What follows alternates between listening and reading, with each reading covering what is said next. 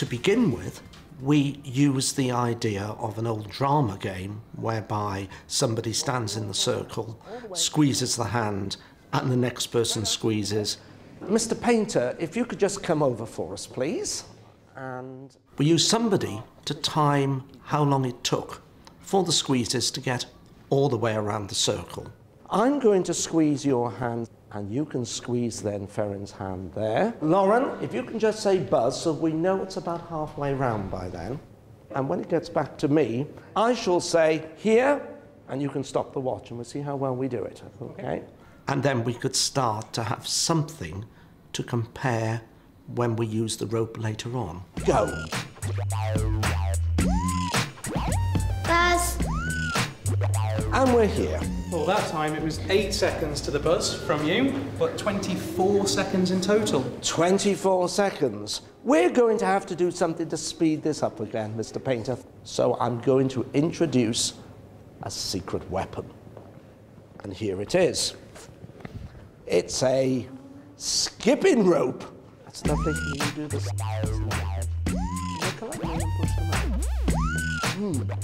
We now needed to introduce the idea that we were modelling electricity. You, from now on, will be a buzzer. So here we are. Let's put this around your neck. And because the child had already said buzz, it was easy to make her into a buzzer. I hope we made this string long enough. I am the battery. So here we are. I'm the battery, and you are the buzzer. Has anyone got any idea what I'm starting to teach you about? Is it about circuits? Well, let's see. Can you say buzz when you feel it? Okay, here we go, and? Here. Buzz.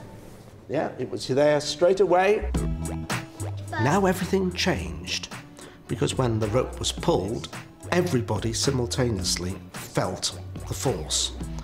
That meant that the person in the middle felt it at the same time as the person at the end, and they both shouted together. And the timer wasn't even able to start the watch. Well, it was so fast I couldn't even time it. Jack and Lauren seemed to say at the exact same time, simultaneously.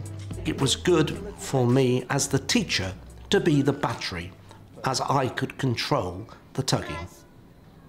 And we made the point that when you switch a light on, you don't have to wait for the electricity to go down the wire. This demonstrates how electricity is instant.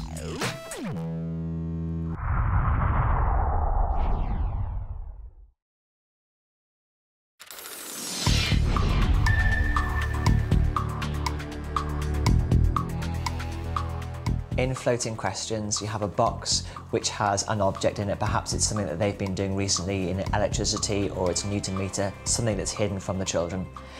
At the same time, you also have a dish which is floating on some water and some small weights. Does it conduct electricity? Yes. The children have to ask questions which can be answered with either a yes or no to describe the object that's in the box or to describe what it's used for. Do you find it in a circuit? No. And that goes in. So it's an object that does conduct electricity, but you wouldn't find it in a circuit. Every time they ask a question, a little weight goes onto the floating dish. Is it a spoon? No. Can it power things? No. Is it tinfoil?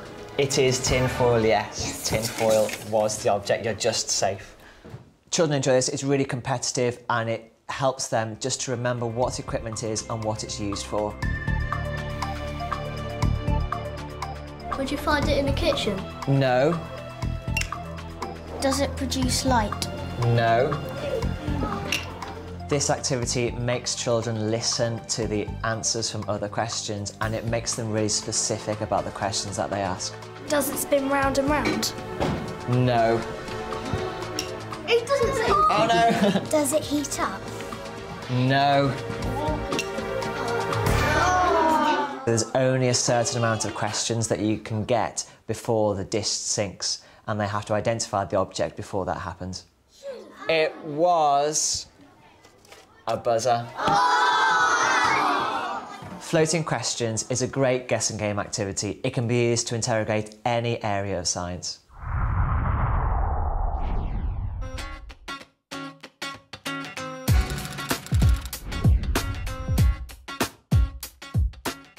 This lesson idea involves hands-on science, it uses familiar objects, and it is linked with their everyday life. How do we use circuits? I need you to answer this question on your whiteboards. First part of the lesson was to ask the children to find out all the different circuits they are familiar with. Lamps, torches, radio, laptops. Who has played the game Operation before? Neve, could you explain to the class how an electrical circuit is involved within that game? You have to try and take these little circle plastic counters out of the body, and if you touch the metal bit, it buzzes and then it's connected the circuit. Birthday cards? How would you use birthday cards using a circuit? You open it and it makes the circuit connect, and then that makes it all start singing. How does the challenge I gave to the children was to demonstrate how circuits work. So what should we make? Think about the buzzer. The children plan their circuits on their whiteboards. Yeah, so you two. There's lots of discussion in the groups as they decide what to do and how to do it. And then the fun part, the making. Go!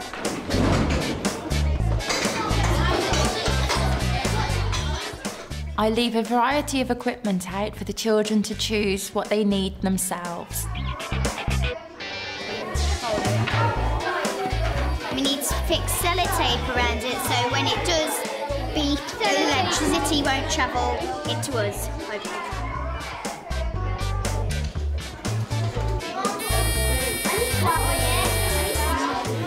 Don't be scared to let the children get on with it. You will be amazed with their results.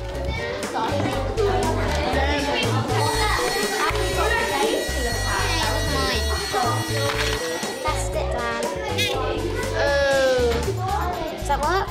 This lesson can be noisy, but bear with it because the children can learn and achieve so much. Yay! Everything's complete, but it's not working still. We might have to change the buzzer. It's great when the circuit doesn't work because the children then have to investigate why. Is it the buzzer? Is it the battery? Are the wires connected? That's the fun part for myself. A new buzzer in. Yeah. Once the circuits are completed, it's time to present to the class. In our game, you have to get this loop around all of this wire here. This is a great opportunity for the children to describe and explain how their circuits work. There's the names of the colours on the left-hand side and you have to match it to the colours in the face. Where you have to put the one crocodile clip to a colour name and then match it and then it will work if it works. We just did a little spinner and a little clown for like a bow tie that spins. This is a great lesson idea because children are able to explore with the equipment. They are planning, they are exploring, and they're learning about electricity at the same time. It links the science with the actual making and evaluating of design and technology. This is also a chance for the children to assess each other's work. Arrogance, well done.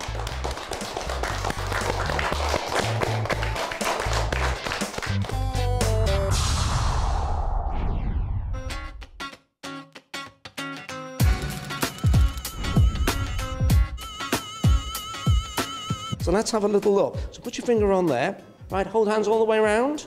Did you do that? Yes, it worked. By going and purchasing one of these small electric balls, it really does make a great lesson idea. Put your finger on there. Now, everybody holding hands really hard. It didn't work that time. It's because Jack was holding hands through his jumper. When we connect hands, it actually goes right way through, like an electrical circuit. And these two metal bits on there actually pick up the electricity and make the pinball ball. By separating one of the children, in our case, it happened naturally because of a sleeve, we can introduce the idea of a switch as well. what would be in the circuit to make it go on and off? The switch. The switch. Put your fingers on there, everybody except Jack. So here we are, we're holding this, but the circuit isn't complete. We go round until we get to Jack. Now, Jack, hold hands. Lovely. The children were given a tray full of various artifacts. You can then ask the children to sort the artifacts into insulators or conductors. All the items were found around school, so they were familiar objects and easy to handle. Spoon would be a conductor. Because it's metal and it would conduct the electric. That would be in there. No, it would be a conductor. I think it would be a conductor though. Yeah, it's like that metal. Definitely a conductor. What would the pencil be though? Pencil's like wood, so I would guess it's an insulator. Trick. I'm not sure about this one though, because it's got like cardboard and metal. Yeah. So I'm not put that in the middle. And now comes the great moment where we test them using the ball, of course. Let's try paper clip. Working, so it'll go in the conductor. Yeah. So the pencil isn't working. So it's an insulator. Well, I think that's a conductor. Yeah. It's an conductor then. If I told you that I had a pencil in my pocket that I thought would work, would you believe me? Yes. Say yes, of course you would. I would. So how is this one different? Well, it's got like one lead, but it's sharpened on both ends. It is. So we're saying that the outside is an insulator because we think it's made of wood. But what about the inside? So let's see. Let's do it on the wood first of all. So you put it on the wood. It doesn't work. Now, can you put it into the middle? And it does work. It's got something in it called graphite. And it will make a circuit. Finally, children were asked to use what knowledge they got to imagine what might be inside the ball. This starts to raise lots and lots of questions about the components of a circuit. Is there a battery in there? How does the connection happen? When you touch the switch, it touches the conductor. From this, we can make some assessments and also have lots of conversations with children. And it's really good fun.